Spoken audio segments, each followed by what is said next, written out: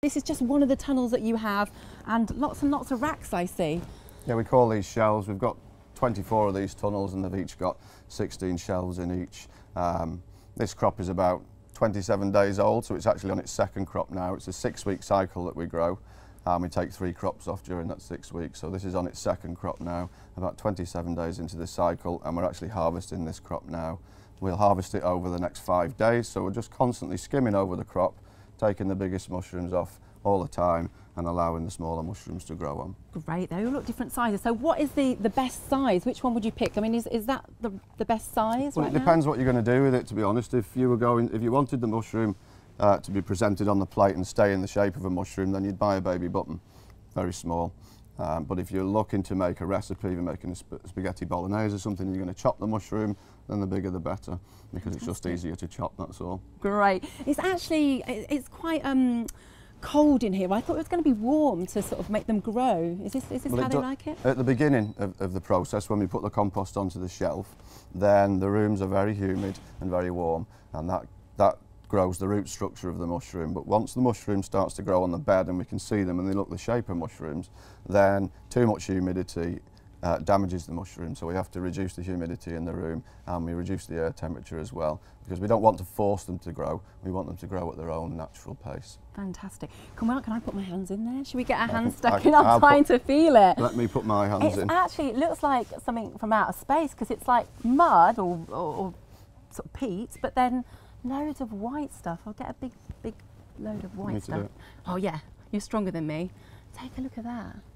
It's all white and gooey, and what are these like little round dots on there as well, Mike? The little tiny things. Are they little mushrooms? They're actually little mushrooms, but not all of them will grow. The mushroom will only grow as many mushrooms as it's got food for, so the little ones will die off and they'll never grow any bigger.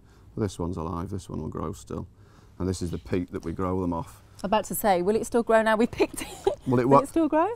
To an extent, yes, but the peat actually isn't the food for the mushroom. What the food for the mushroom is underneath, and this is the compost.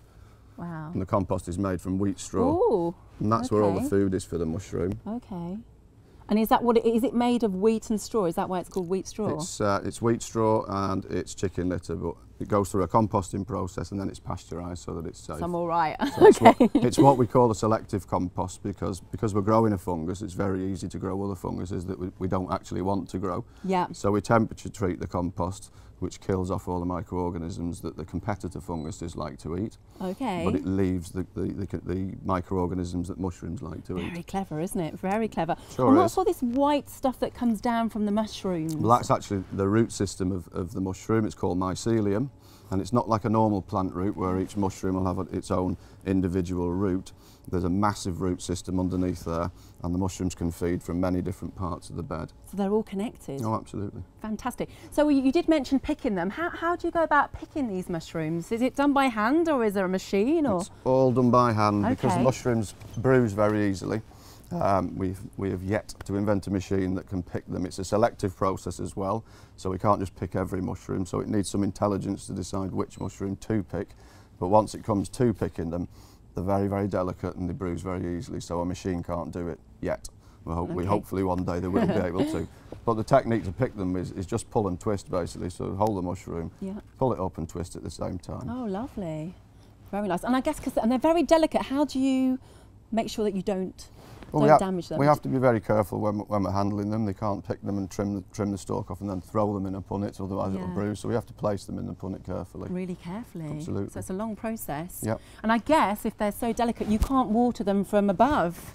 We do water them from above. We've got a watering system underneath the shelves, but we don't water the mushrooms once there are mushrooms on the bed. We only water the compost and the casing soil when there's no mushrooms there. Once there's mushrooms there, we have to stop watering because water damages the mushroom. Okay, so there's no other process for this now. It's not going to get warmer in here at any minute. This is how they stay now until they're picked. This is how it stays. We'll warm the room up slightly as we go through the process, because the compost generates quite a lot of heat itself.